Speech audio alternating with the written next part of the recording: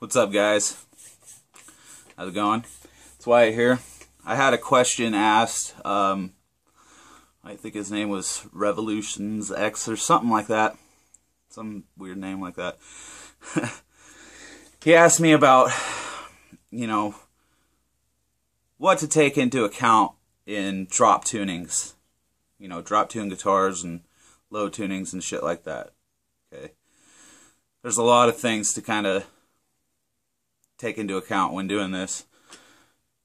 One, it depends on what tuning you're going to, how low you're actually tuning.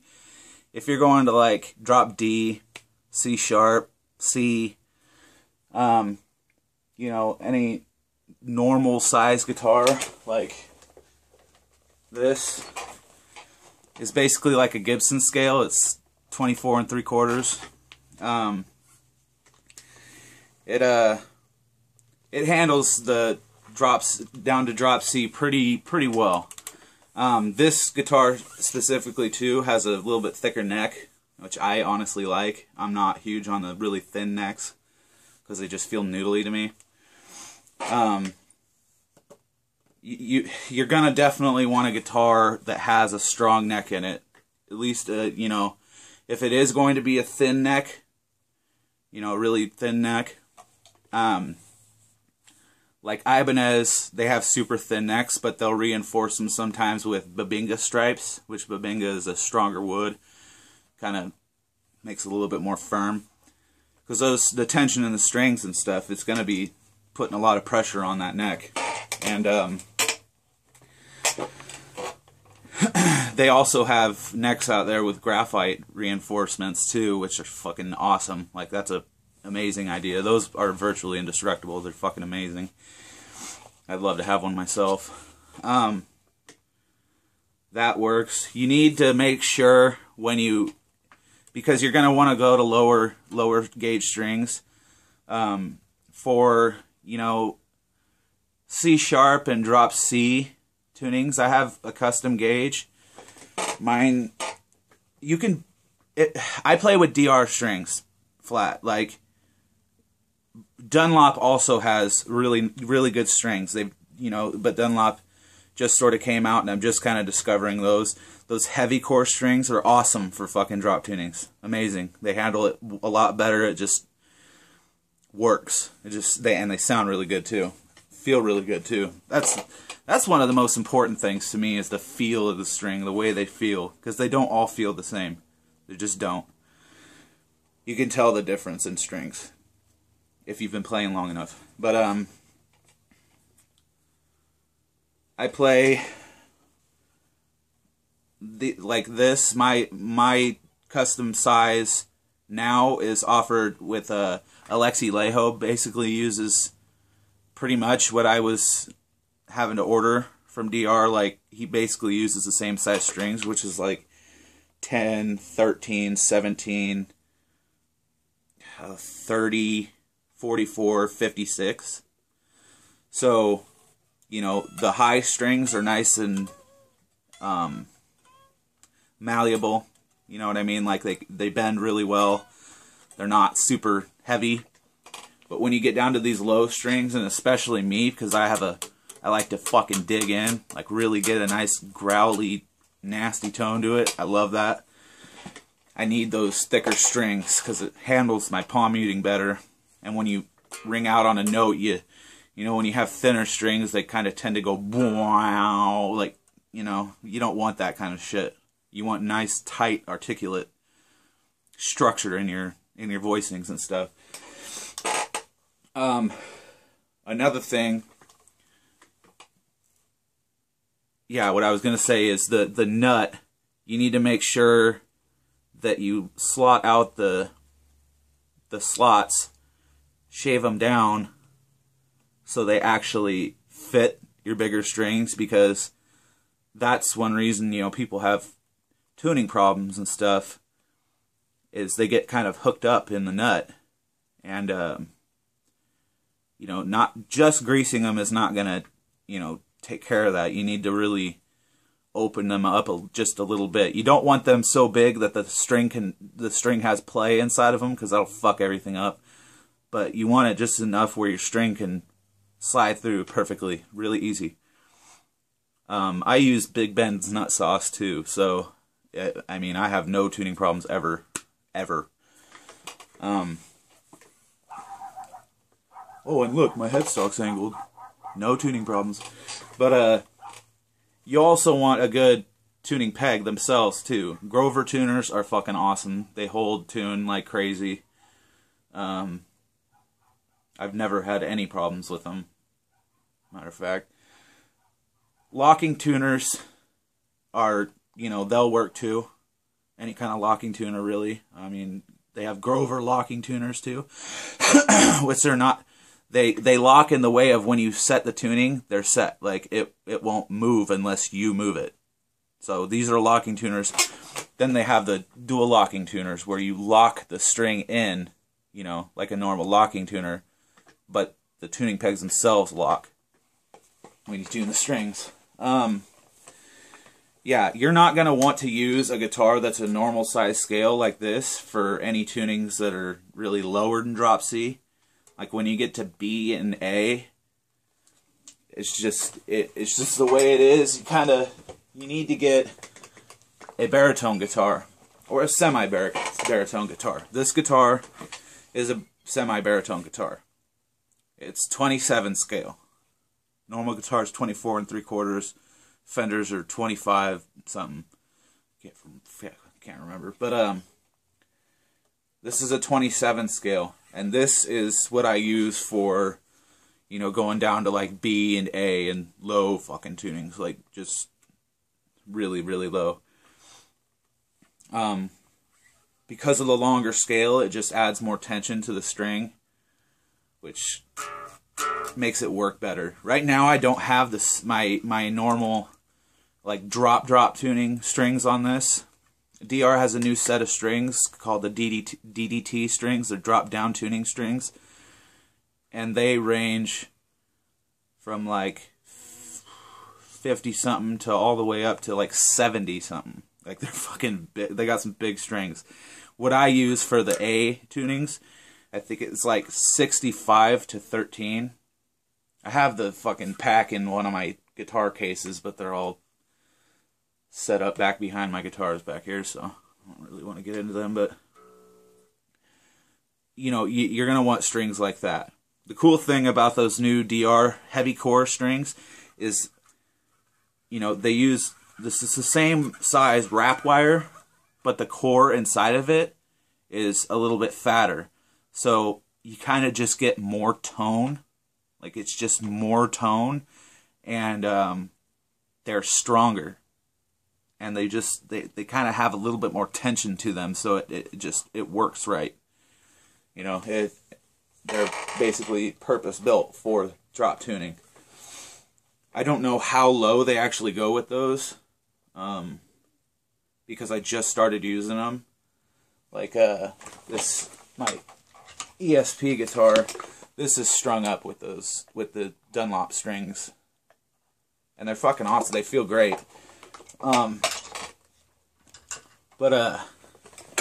Yeah, super low tunings, you're going to want either baritone or semi-baritone. I prefer semi-baritone because baritone guitars, you know, are like 28 scale to 29 scale. You know, they're fucking long. It's like playing a damn jazz bass or something. It's crazy. But this one's 27 scale, and it works amazing for me. This is actually the first, like, real nice guitar I ever got. And the cool thing is this one was, you know, more of a prototype for what they have now. It's the very original Schecter C1EX, and I think they still make the Schecter C1EX. The difference is, well, I think they come with different pickups. This came with Duncan Design pickups, so I slapped in an EMG. And the newer ones don't have all these fret markers. I think it just has the one at the 12th fret. And the newer ones have binding up the headstock and all around the neck. This one doesn't. I like this one better. It's one of a kind. I can't find any of these anywhere. I mean, I looked up as much as I can about this guitar, and I can't find fucking anything. It's all the newer ones. Like, they have no info on this one. This one was the third one made, too. It's got a little 3 up here at the top of the neck. So, I love this guitar. This is my bitch. This is what I use for all my low tunings. Right now, I'm just using it for drop C and shit, so I got my normal 56-10 gauge on them. Besides that, pickups are another thing. And, you know, people, once again, it's a taste sort of thing, and it's more of a preference deal. But to me, and to 99% of fucking metal players on the planet that play with drop tunings, that actually know drop tunings because that's what they play in, we prefer active pickups. Active pickups just kind of bring out more of the tone, and it kind of, they cut better. Because when you get to those really low frequencies, most pickups aren't made to handle that low of frequency, so they tend to kind of muffle and break up, whereas these don't. And there's actually those Seymour Duncan EMT or MT whatever blackouts pickups. Those are purpose built for drop tunings and big strings. So I guess those are amazing. I haven't gotten to try them personally. Like I've heard them and everything, but I haven't really gotten to like put it on my own rig and, you know, fuck around with it for a while. I was thinking about maybe buying a set of those and slapping them in one of my guitars, but who knows. Yeah,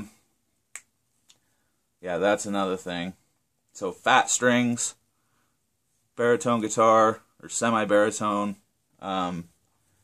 If not, your guitar better have a fucking reinforced neck, because you get a neck that's noodly, it's not going to hold that tune worth a shit. And I mean, you're going to have a lot of tension on that, you know, especially on a shorter scale.